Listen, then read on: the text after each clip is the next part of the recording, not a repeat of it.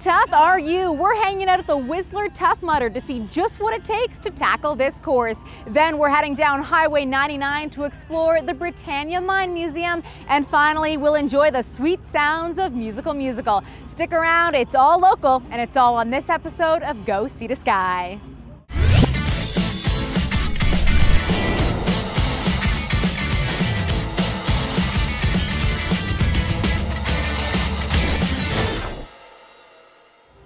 Welcome to Go Sea to Sky, only on Shaw TV. I'm your host, Heather Butts, hanging out at the 2014 Tough Mudder course at Whistler Olympic Park. This rugged obstacle course is filled with many attractions that people seem to want to tackle, and we'll have all the details for you later in the show.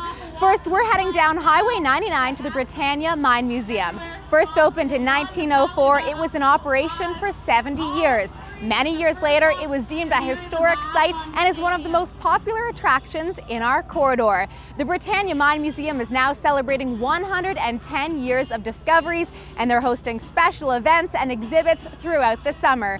Here's a look at what you can discover when you head underground.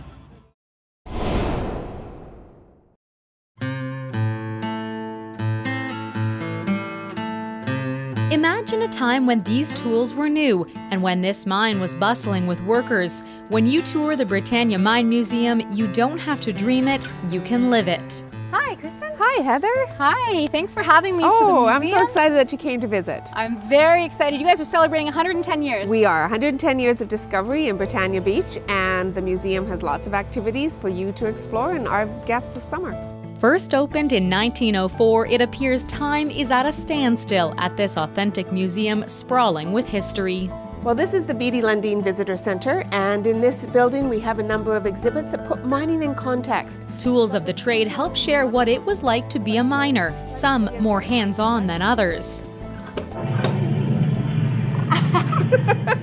Heather, in here we have our modern mining exhibits. It's an opportunity for people to discover modern mining in context. It's an important first stop on your trip through time. This exhibit helps brighten the often dim subject. The fact is if you don't grow it, you must mine it, and you cannot imagine a world without mining. And you just have to think about that for a moment to know that's true.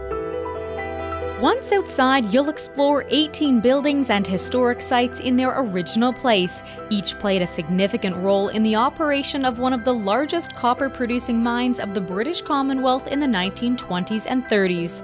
Heading into the conveyor shed, you'll discover a collection of 110 historic photos, a new exhibit to mark this year's milestone. In 70 years of operation, the Britannia Mine had 60,000 people that called it home, and so you can imagine there's lots of stories. From there, we climb the stairs to the most popular attraction. All right. Hi guys, welcome. Hi. Here's your hard hats for the tour. Very much. Hard hats on, we're ready to go. We board the train and prepare to head deep into the mine. Okay ladies, hard hats on at all times, hands and feet inside the train at all times, and please feel free to ask questions whenever you'd like. Rolling through the authentic 1912 tunnel, it's chilly and damp. Signs of copper still in the walls. There's no doubt this is the real deal. All right, ladies, so that is the end of our train ride. If I could have you both exit to the right-hand side of the train. The adventure far from over, we're guided to the drilling chamber where our interpreter explains tools used in the tunnel, complete with a loud demonstration.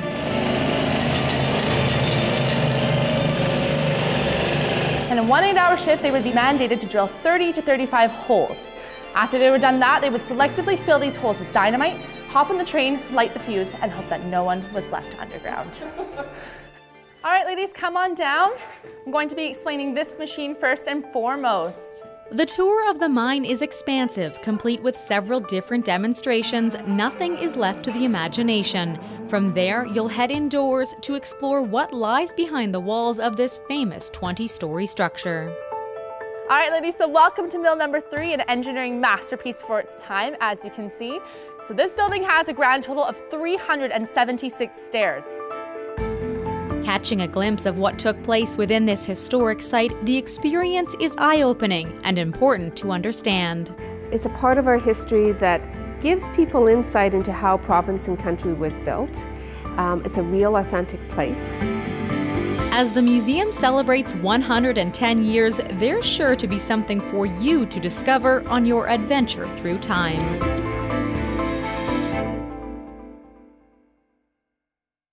Well, that train ride into the mine was my favorite part. It's worth the trip to Britannia.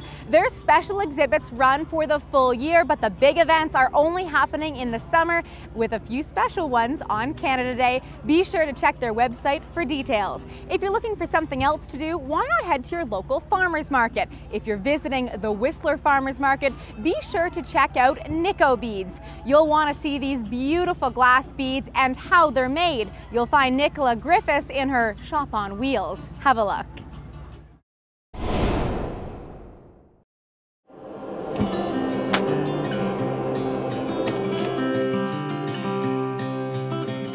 It's really interesting and fun to do. Working with glass is just awesome because it just changes. It's fun to work with, really. Using a hot torch and a glass rod, Nicola Griffiths works to create one of her favorite winter beads, a snowman. I'm very lucky to be able to make things just tiny, detailed.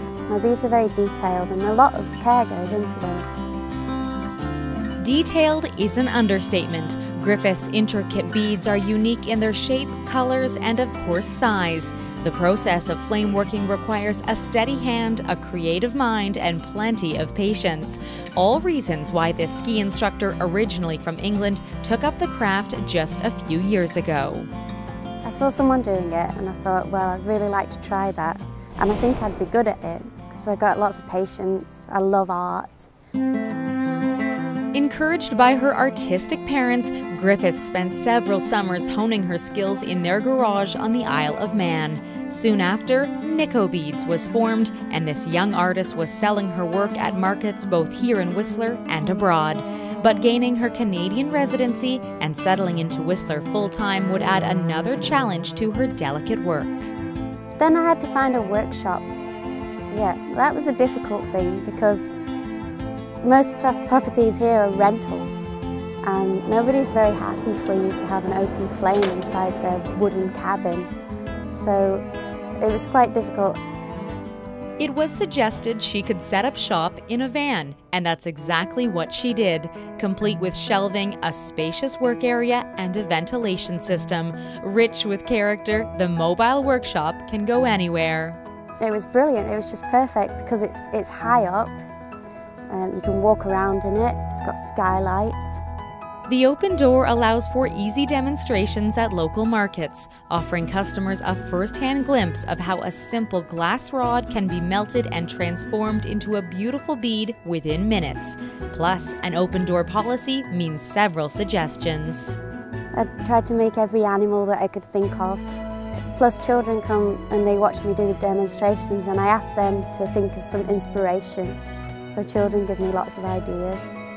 Making sure not to heat the glass too quickly, otherwise it will spark, Griffiths delicately turns her stick while strategically choosing different colors. Melting each glass rod ever so slightly, she adds a unique tone to her most famous creation, the Whistler bead, infused with the colors of a Whistler summer. So it's got the blues for the lakes, and then it's got a bit of mountain, and then it's got some like gold glitter. And then it's got the sunset and the sky. So it's got quite a lot of colours in one bead. The initial request came from a customer, but this artist found much of her inspiration in the landscapes that surround her. I just see beauty in glass, and Whistler's a beautiful place to live. So I get lots of inspiration here.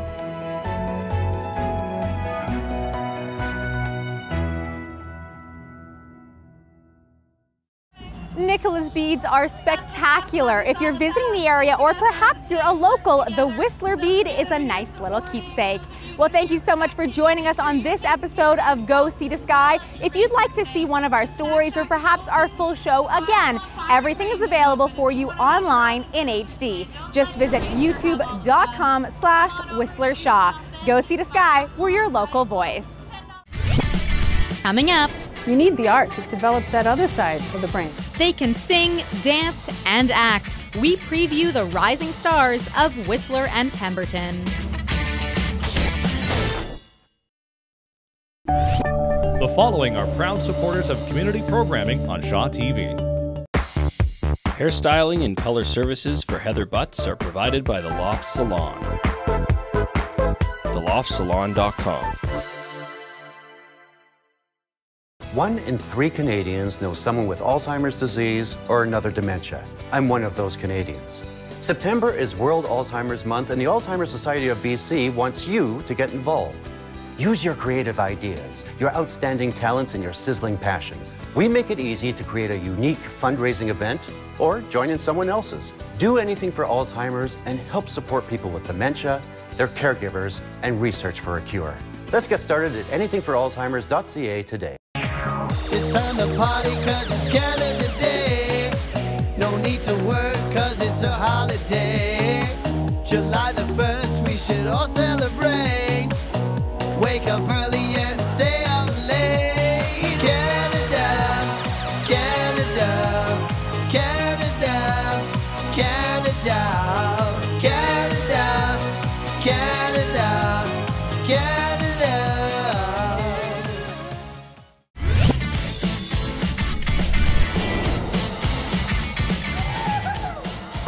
Welcome back to Go See the Sky, only on Shaw TV. I'm your host, Heather Butts, hanging out at the 2014 Tough Mudder at Whistler Olympic Park. This course is rough and rugged, and we'll have all the event details for you coming up in the show.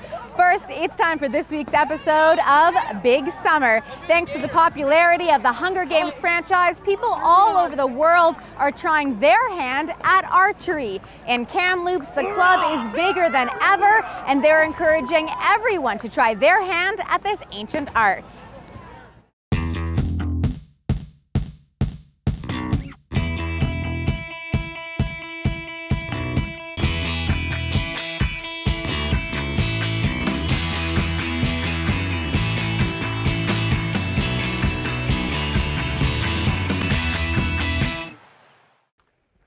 It requires a good eye, a steady hand, and a little bit of luck. Hoping it will, crossing my fingers. Here at the Kamloops Archery Range, on Thursday nights you can work on your skills or just master the basics, all while sharing a few laughs with friends. Yes! That was me. That's me. The part of the club I like the most is the social aspect. We always have a good laugh with all our friends. Mark and Katie moved from the UK about 2 years ago and became directors at the Kamloops Target Sports Association. Passionate about the outdoors, the two have made it their mission to share their love of archery with anyone who's willing to try. We have everyone from serious competitors and hunters, and right through to families coming together, and old and young, men and women. Yeah, there's all kinds of people, and we try really hard to keep it that way. Parents inquire about archery for their kids, and they'll come along and realise they can do it together as a family. Valerie first picked up a bow in college. Now, after a short 40-year hiatus, she's back doing something she really loves to do. I like the outdoorness of it. I like it's an old medieval sport, so that's kind of what I like, is yeah, going back to, I kind of want to feel like a warrior.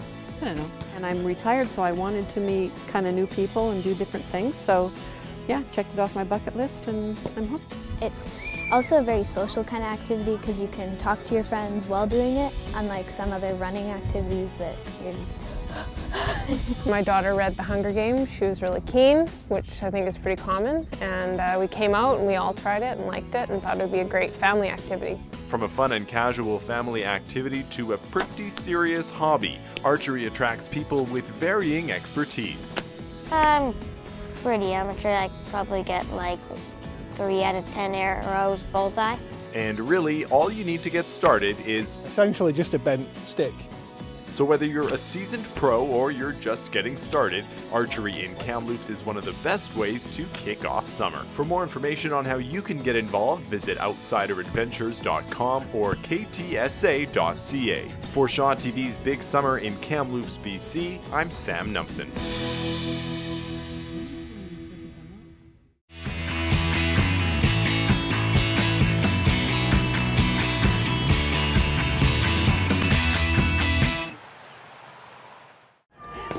looks like fun. Definitely something for you to try if you find yourself near Kamloops this summer. If you're looking for something for your kids to do, perhaps a little closer to home, why not get them involved in the arts? Acting, singing, and dancing, this builds confidence for children both on and off stage. We met up with the young, rising stars of LB Productions as they showed their skills during their spring performance of Musical Musical.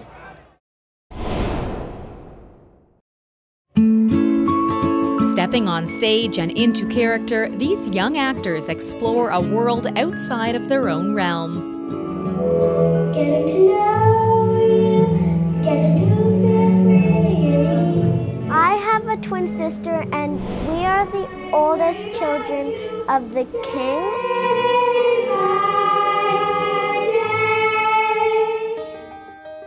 Musical Musical is an original script written and produced by LB Productions. Teens failing to enjoy anything but video games are guided by a phantom on an adventure through some of the classic musicals of our time, including Fiddler on the Roof, West Side Story, and The King and I. It's fun because you get to have a lot of fun in it, and we always laugh because someone always messes up, and it's like, you hooligans! It's time you learn your vast respect for your vast heritage of musical theater.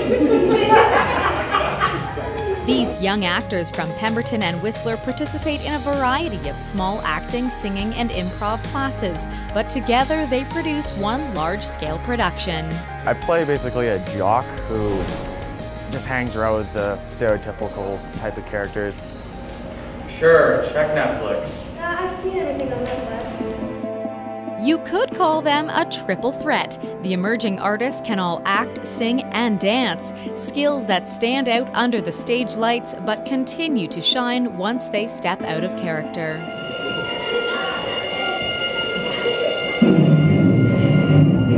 It helps me feel more comfortable in large groups. Before I was kind of shy-ish, I didn't feel comfortable. Now I'm confident because, a stage with 100 people doesn't bother me anymore. That is music to the ears for director Anita Burleson. The majority of people are not going to go on and do professional theater or anything like that, but everyone's going to have to get up in front of a group and speak sometime. Everyone is going to have the confidence to go to a job interview, so it's a benefit to everyone. The arts have become so popular in this mountain town, LB Productions is now offering summer film classes, giving young stars another opportunity to express their creativity. There's a ton of talent in Whistler, and people are hungry. Parents are hungry, kids are hungry, because it's a sporty town, a successfully sporty town, but you need the arts. It develops that other side of the brain, right? Of which I wish I was for certain, I was sure.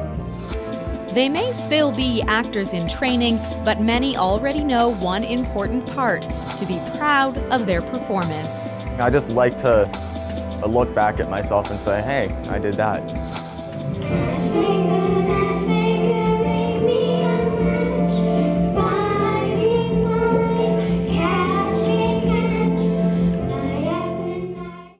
Now those kids have talent. If you want more information about LB Productions and its new upcoming summer film camps, visit lbpentertainment.com. Well, thank you so much for joining us on this episode of Go Sea to Sky. We'd love to hear from you. Perhaps you have a story idea or an event you'd like us to cover. Get in touch with us at facebook.com/Go Sea to Sky. Later in the show, Tough Mudder is a great time. It's a ton of fun. It's a true test of your fitness. we see what it takes to get down and dirty at Whistler's Tough Mudder.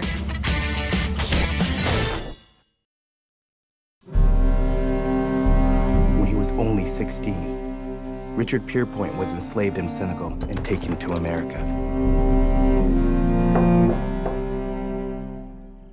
All us men have sworn on this petition to fight. You're an old man. The British Army has militias and trained soldiers. I fought with the British during the American Revolution. Take your land and farm it. Leave the Americans to us. With respect, sir. I was born a free man, and I intend to die one. Your officers fight for land and money. I fight for my freedom. Richard Pierpoint was one of thousands of black loyalists who won their freedom in the American Revolution. 30 years later, at the age of 68, he petitioned for an all-black unit that would defend Upper Canada during the War of 1812. The Reebok Spartan Race, a series of obstacle courses that has taken place in more than 60 countries around the world. It's coming this summer to communities in BC and Alberta. For more information on the race and how you can participate, visit them online at SpartanRace.com.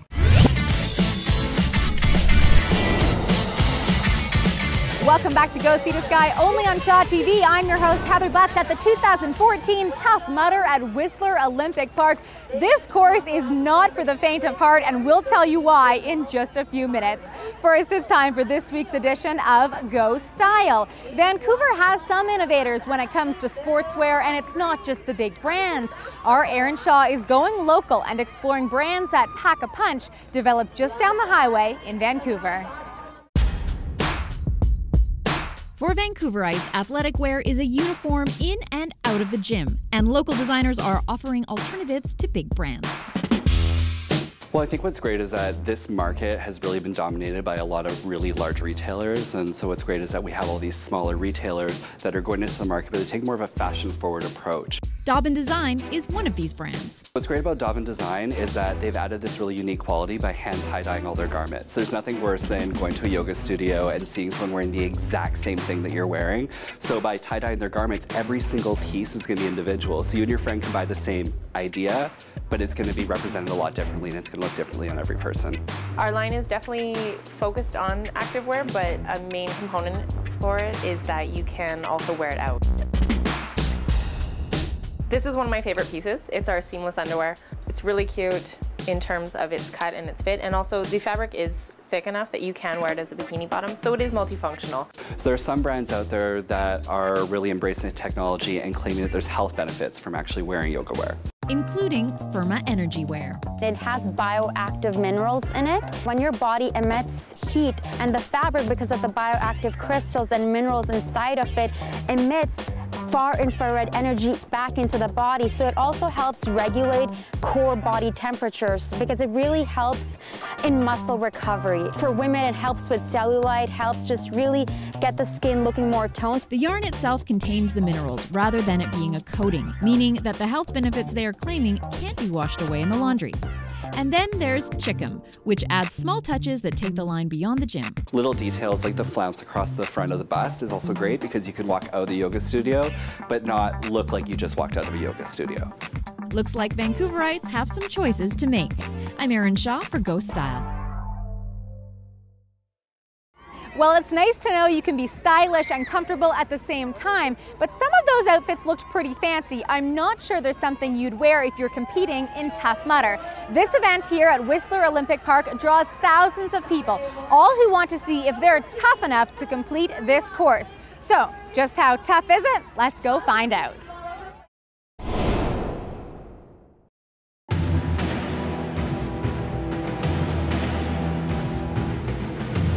It's a gritty combination of rocky natural terrain and treacherous man-made features. It's a tough course and a big challenge. Tough Mudder is a great time. It's a ton of fun. It's a true test of your fitness. Guts, glory, and determination. That is what it takes to complete a rugged 19-kilometer trail with grueling obstacles along the way. Just finished and I feel relieved. It was on a bucket list, so I did it. I've never jumped in 10 feet of water before in my life and did it today, so it's a good day. I'm 32, and today was my first time jumping from 10 feet, so pathetic but good. Whistler Olympic Park has already tested some of the world's most fierce athletes, but this is a test of sheer willpower and determination. Battling through the electroshock therapy obstacle, Tom Fast crossed the finish line at 2 hours, 15 minutes, earning his orange as a Tough Mudder. I was worried about the Arctic enema, but you're all jacked up, ready to go. It wasn't nearly as cold as I thought it would be, and I was going with my buddy, so he led the way, and I can't fall behind. So that's all the motivation I needed, and it didn't really faze me. Each obstacle forces competitors to dig deep and find the drive they need to conquer the task at hand. Many face their fears as they walk the plank, plunging more than 10 feet into a pool of water. Other obstacles require the strength of a teammate to help breach the glory blades. I was very tired, but my best friend Tom, he kept me motivated. I just kept pace with him, and it was, doing it with him was what made it well. The intensity is fierce, and the 19 obstacles are harsh. Most people take 3 to 4 hours to complete the demanding course. I love the abuse. Really, it's all about the abuse. 15,000 people endured the Whistler Tough Mudder. Many did so in groups big and small, and that included a team from Shaw, calling themselves the Schmutters. I'm here with my team, I'm here with my company, and we're gonna have some fun times today. You know, what we're gonna do today is really challenge ourselves, a lot like our company. You know, we're always transitioning, we're always here to challenge ourselves and step ourselves to the next level. Whether they train all year to complete the excruciating course in record time or simply compete for fun, all leave with bragging rights of having crossed the finish line.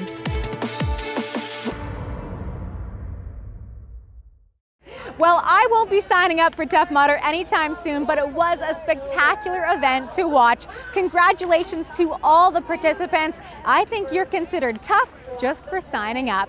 Well, that does it for this episode of Go See the Sky. I hope you enjoyed it. Thanks for watching.